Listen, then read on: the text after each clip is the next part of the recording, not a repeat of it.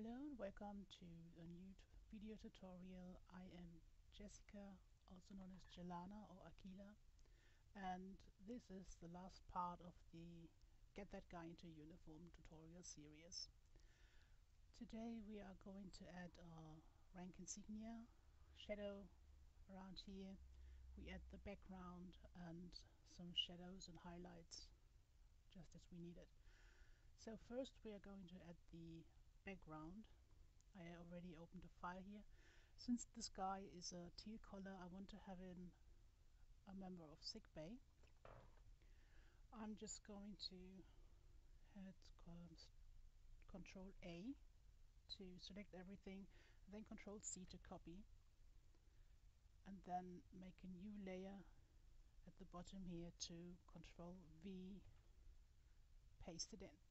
You can also go to the picture, right click, duplicate layer, and then choose the file here where you want to put it in.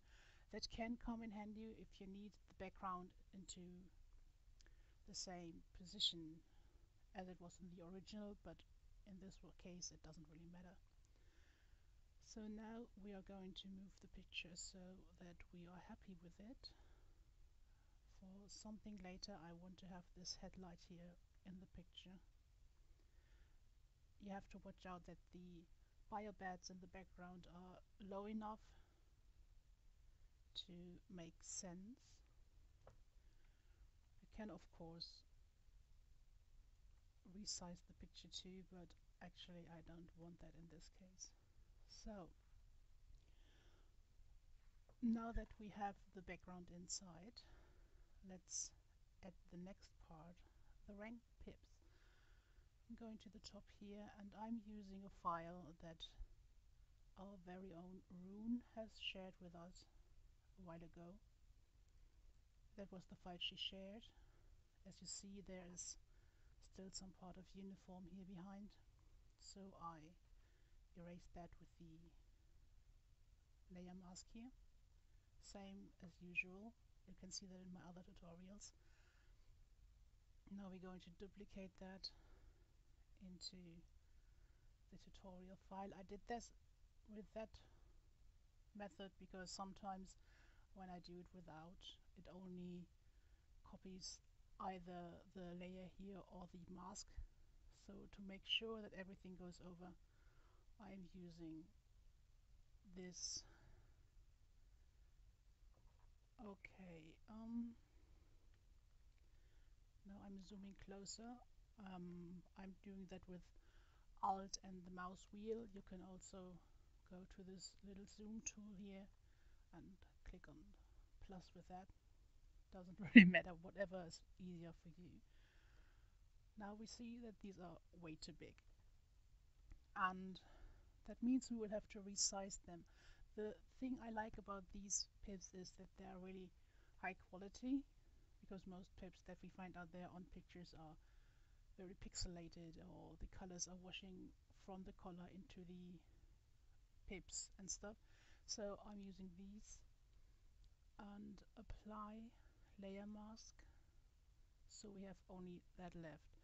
Now to make sure that the quality doesn't get lost when I'm making those smaller, I'm going to right click here and no, not there, right click next to the picture, not on the picture itself, and go to convert to smart objects. Now if your Photoshop is older and it doesn't have that, don't fret, it's okay, then you might not see the loss later anyway. I'm just a little bit anal about that stuff. So now we're going to either free transform or transform scale. I use the free transform usually because it can make do all these things here with the different keys, but for now I'm doing scale because you only use that. Now hold down the shift key to keep the proportions and then see what works best with that color. I think this size is actually okay. Now as you see, it looks like it's floating on the color and we don't really want that. So I am going to use blending options and drop shadow. This shadow doesn't work. It's actually the light source comes from up here, the shadow goes in the wrong direction, so we are moving this here. The end of this line is where the light source is. So light sources are, or light source is. And then I'm removing, bringing it closer here, making it a bit sharper by reducing the size. There we go, this is much better. Sometimes I also play with the opacity here to adjust the shadow to the shadow as always in the picture. So this should work. Now this for me personally is still a little bit too distracting. It's too bomb in your face, you know. So I'm going to use saturation, make the clipping mask. Remember that you hold down Alt and go between those layers on this line, so it only affects that layer it's clipped to. And then I'm bringing the saturation a bit down, make it a bit darker, and that is much better. So actual pixels, so you can see this. I think it's a little bit big, so I'm going back to resizing this just a little bit. Yeah, that's better. Okay. Now in this case we have the luck that the shadow on the uniform here is already on the right side, so we don't have to fix that. The light comes from here, that's fine. We will have to add a shadow on this side and some highlights in the hair too.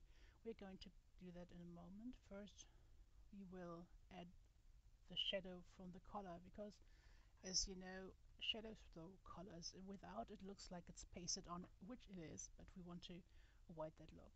So let's go in a bit, make a new layer between uniform and head, and make the clipping mask so it affects only the neck here.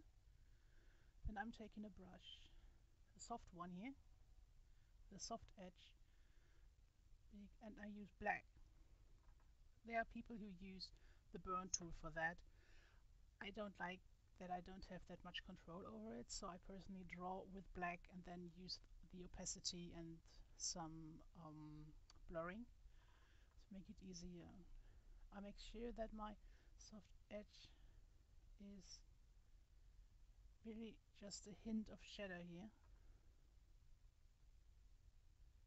If it is too much, as it is right now, I'm going to lower the opacity, and then we have a nice color shadow. Since the light is behind us, we want to have a little shadow on the collar itself as well, so we go and add a layer above the collar, clip it to the uniform, and then we are doing the same here with a careful little swish of the color and change the opacity a bit, and there we go. That looks much better now, doesn't it? After that we want to add highlights and adjust the picture so it fits into the background. The first thing we do is, sometimes we have these little hint lines at the top here or at the side where we use the layer mask. So first I check out which layer it is that makes the line, which is the face in this case, which you see only when the line vanishes when you disable the layer. So go into the layer mask, take a nice black with a normal brush, go over the edge here, and it's gone. Everything's fine. So now what we do want to do first is to make sure he looks like he belongs into the picture. Now in Photoshop there's a tool that is called match color. First I put everything that is not background into a group. Let's call that character and make a backup copy of that. So we have one we can use later to show you a different way.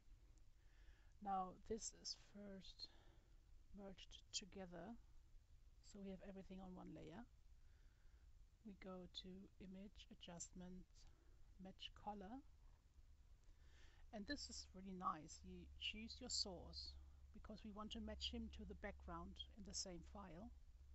We choose the file that we are working on, and then the layer. This is layer 2 here, so we choose layer 2. Now this looks awful, but you can play around with the fade a bit, which means it's kind of like the opacity of the effect. So if you fade it completely, it's gone. If you fade it nothing at all, it's completely covering the character. So I'm playing with it to see what looks nice, and this looks actually pretty neat. You can also make it brighter or darker. I like to keep it where it is in this case. The other part was to play with saturation, just making the colors stronger or lighter, but I'm happy with this. So this is one way to do it. The other way, let me just disable this because we will need it later. The other way would be making another backup copy, merging this. If you don't have match color, you can go to Image, Adjustments, and play with hue, saturation, and brightness and contrast. You can also do it with these adjustment layers here, but if you don't have them, in case of GIMP or PaintNet, just go here and, for example, use saturation. You want to take a bit of color out because the background is so gray. So you pull the saturation down. Brightness, contrast, you can play around. Maybe it's too bright, so maybe you want to lower that, add a bit of contrast, or take it out. So just play around with these to adjust it to your background and make it fit, especially when the background is a different color, like a bright blue.